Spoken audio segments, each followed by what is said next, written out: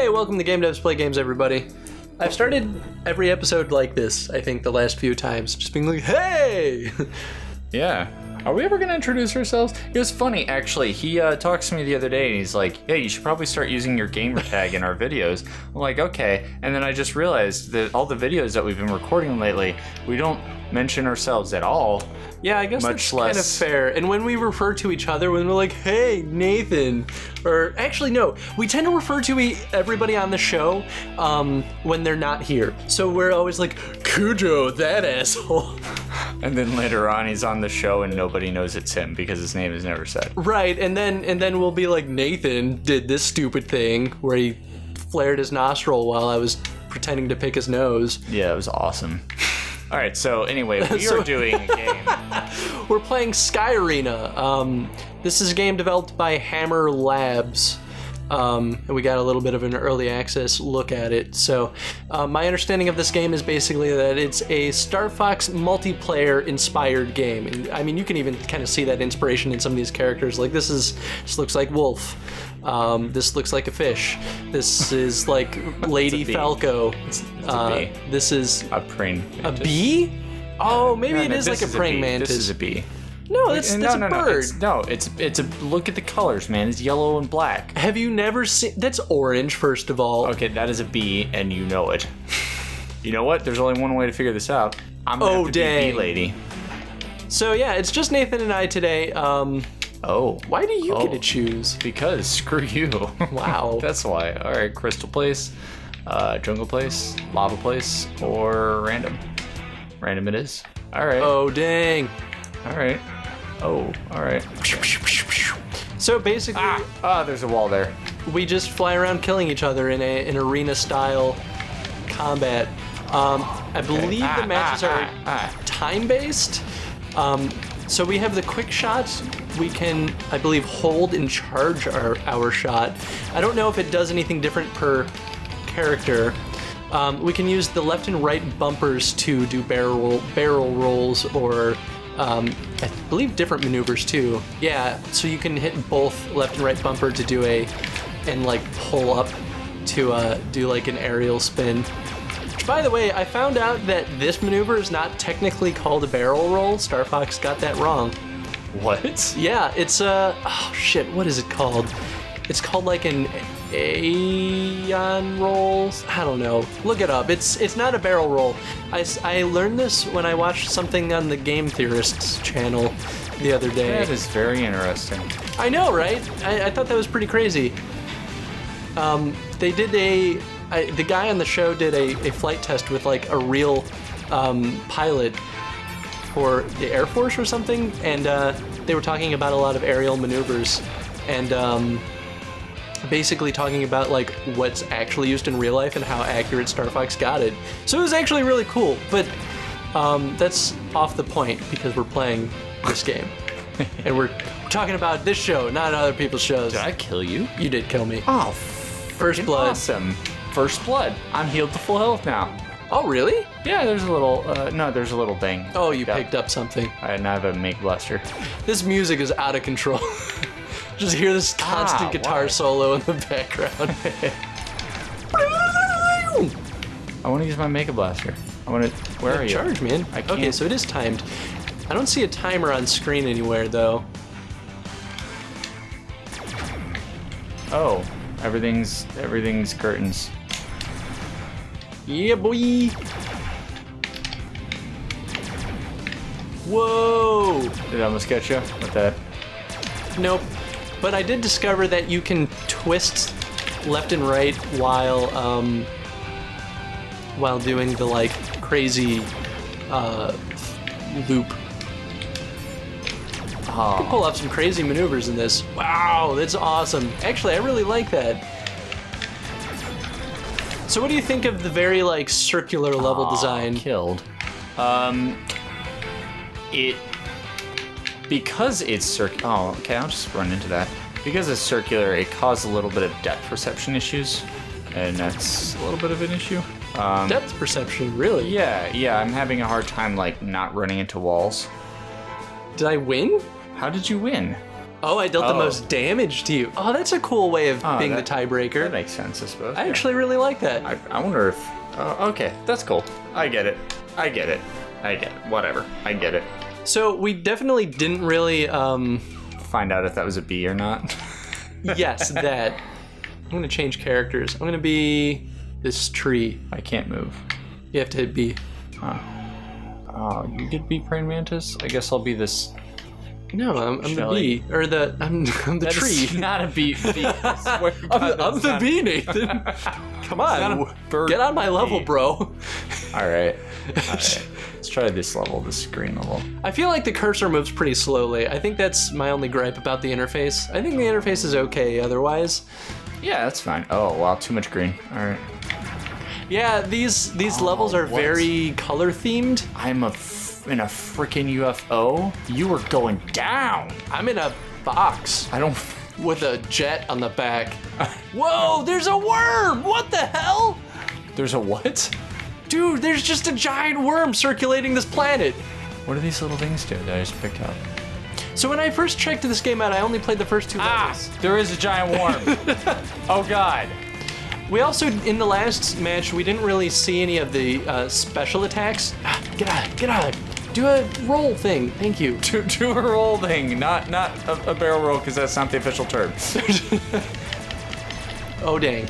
But we haven't been really using any of the pickup special weapons. My words aren't very I don't know how. I keep picking them up, and I'm like, this doesn't look any different than what I was just using. I believe you use them with your left trigger. Left trigger, huh? So right trigger will use your basic gun, left trigger will use special weapons. And then if you hold A, I think you just fly faster. I'm not really sure. When I was playing this by myself, if you let go of A, you just kind of stop. Or maybe you don't stop completely, but you just go very, very slowly. No. I don't want to die. Get the worm away. What? I'm the one shooting you, not the worm. You fool! Stop shooting me, worm. Stop calling me a worm. Oh man. I'll call you whatever I damn well please. Heat-seeking missile. Yeah, boy. So there are some other pickups in this game that I'm not really sure what they do. There's little, these little blue things. I don't actually know what they do. I think health or something? No, I don't think they're health. I think, if anything, they're ammunition for your, special... Oh, laser... Oh! Damn it! Too bad. I think they're ammo for your, special pickup items. Oh, damn it. I can see that. I'm gonna go to the circuit cage and pick up whatever this is now. But at the same time, I don't know. I think that's one of my gripes about the UI in this game is that there's a lot of things that are just sort of implied that I don't really understand without explanation, and I don't feel like we should be reading tutorial text to figure that out. Do you think that's just because we got this early? Whoa! Yeah, boy. That was crazy. What the hell was that? That was my Tron laser. Once again, I had a special item and I never got to use it. Way to suck. Apparently. I think you won this one. Oh, I did! What the hell? What? Beat you by 4 damage, boy. Ah, you're going down. If I didn't get that kill off, though, there would have been no hope. Speed control, you can either use A or B to speed up and brake, or the right joystick. What? Okay, so we can just use the right joystick instead of A or B. Oh, that's actually really interesting. I guess it's kind of like a jet thruster. All right, I'm gonna try Lady Falco. I'm gonna use the mouse guard. A very strange comparison, but all right. He's got half a face and missing an ear. That is a mouse guard all the way, my friend. He's a wolf. He's based off of a wolf from Star Fox. I think he's a rat. He's... Oh, actually, I kind of like using the right joystick for acceleration and deceleration. Me too. The controls of this game, I think, are actually not too bad. At first, when I was using the main buttons on the the gamepad, I was like, it's not bad, but it's not really good. But now using these other controls, which, by the way, it's nice that they allow, like, they accommodate different, I don't know, play styles, I guess. If you want to use, like, different controller schemes, you don't have to remap things. You could just change your position. Oh, yeah. Dang, I already killed you? Yeah. Yeah, boy. I'm a better pilot. I don't... Everyone that's watched us play Lovers in a Dangerous Space-Time knows that I'm the best. No, you got us killed, like, immediately. That's not true. You were terrible. We would have beaten that game in like 5 episodes if I had been piloting that whole thing. No, that's not true, and you know it. It's not at all true. Oh! All right, I found out. I used a thing. You used the special. Good job. About time. Now never do it again. Oh, I got this thing that I picked up. Yeah, that is probably an inherent complaint, is just like not knowing what the hell's going on. But I will say, I'm having a blast while killing you. Yeah, so, you know, for a game that's based off of the Star Fox multiplayer, I'm actually pretty impressed. I kind of like this game, and Star Fox 64, their multiplayer was not so great, and I think part of their problem was that they had just too much space. As weird as that might seem for a game that kind of requires space for making, like, crazy maneuvers, but I think the like spherical level design, and I think the small space actually makes sure that we're in combat more often. We don't really lose each other, and even if we do, it's not very hard to find each other, especially with the little mini map in mind, which I haven't really been using, but I haven't really needed to either. So that's kind of my feelings on the matter. Where are you? Where are you? No. I'm not gonna let you win. No, damn it. Boom. That's all she wrote. And immediately you come back? Okay, alright. Alright there. Alright now. Yeah, boy, get some health packs. What you waiting for? Oh, shield. So, what was I gonna say? I mean, what do you think about the design of this, or what do you think of the level design at least? I know I asked you about the spherical... I lost again? What? This is BS. I hate this game. No, actually, okay, so like I'm actually having a lot of fun with it. Things are not exactly intuitive, and that is kind of like a gripe I have about it. The controls, I feel, are a little too sharp, if that makes any sense. Like, I don't feel like I'm flying a plane. I feel like I'm flying the most advanced gravity pack that exists. It's kind of fair. I would somewhat agree with that. At the same time, if it was how did you describe it in our 2-episode thing of Mercenary Kings? I don't remember. The movement. You described it as like slidey. Something like that. Like, it was very uncontrolled. It was very unresponsive, or not immediately. It was, I don't know. I don't remember what the word I used for it was.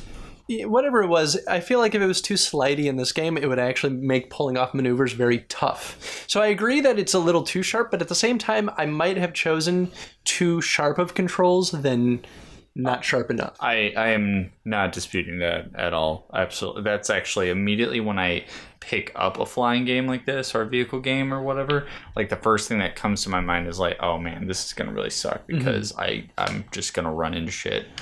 Double tap the bumpers to skip the thing, and then not to do a barrel roll, which is not a barrel roll. Oh, that's not what I didn't. That's what it said. Double tap it. So that's kind of how I feel about it. Are we doing another match, or are we done? We're done, but I do want to talk about one thing on the in a level. Choose a level. I don't want to choose a level. I wanted to look at the other things that we can do. The rules. The rules? Yes, you fool.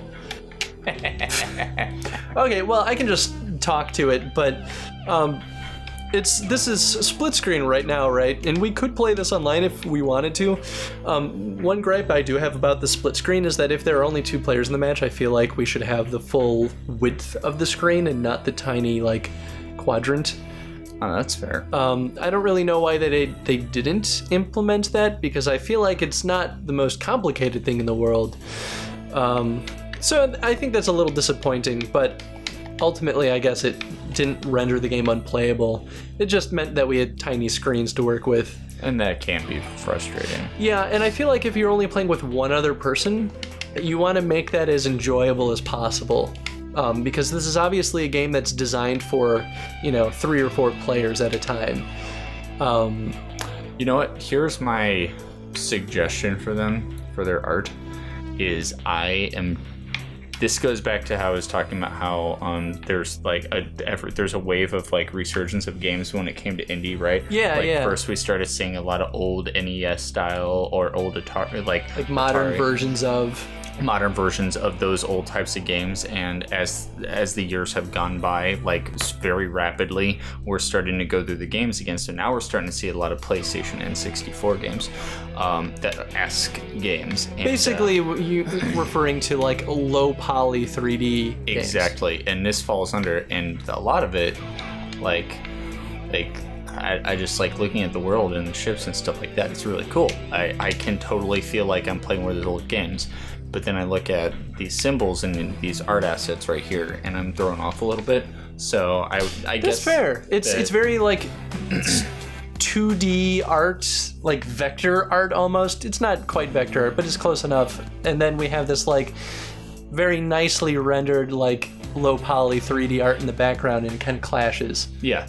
That's the biggest thing I would say artistic wise, because I actually really do enjoy the art style of this game. I think even adding like a good border on like these buttons here, like why is there no border? Why is there no framing going on? I think that it kind of feels out of place. And even like some of this text, just like have a nice like partially opaque thing behind it, so it's not like hard to read that text. Yeah, absolutely. It's some basic UI kind of art design kind of stuff, but no, I agree either way. Like, it does kind of clash.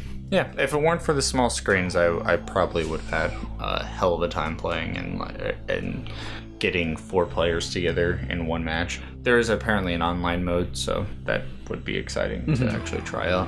Have the full screen and play with your friends and trash talk while you're blowing them up. That actually sounds like a lot of fun. Right? So yeah, cool. I enjoyed it. I really liked it, actually. Yeah, no, I liked it too. I'm curious to see what some of the unlockable characters, or if they plan on adding any weapons later on. But overall, I had a good time with it. So yeah, check it out. This was Sky Arena, and it's on Steam. It released same day as this episode. So I mean, go over there and check it out. Yeah. We have a link in the description. He's pretending like he's pointing down. That's right. Even though nobody can see him do that. But yeah, thanks for watching. If you like this, give us a like or a subscribe. And if you have games you want to see us play in the future, let us know. And if you have a game you want us to play that you are developing, shoot us an email, because I mean, that's exactly what these guys did, and now it's on the show. So just gonna put that out there. You guys see us play Sky Arena. Yeah. And Chris hacked the game. Hacked it? Hacks. No. Hacks. Bye, everybody. Oh my god, can I do a whole episode like that one day? Or I just... And it does sound very good, and I like it very much. Please not this one, though. Welcome to... Hello! We like your game a lot!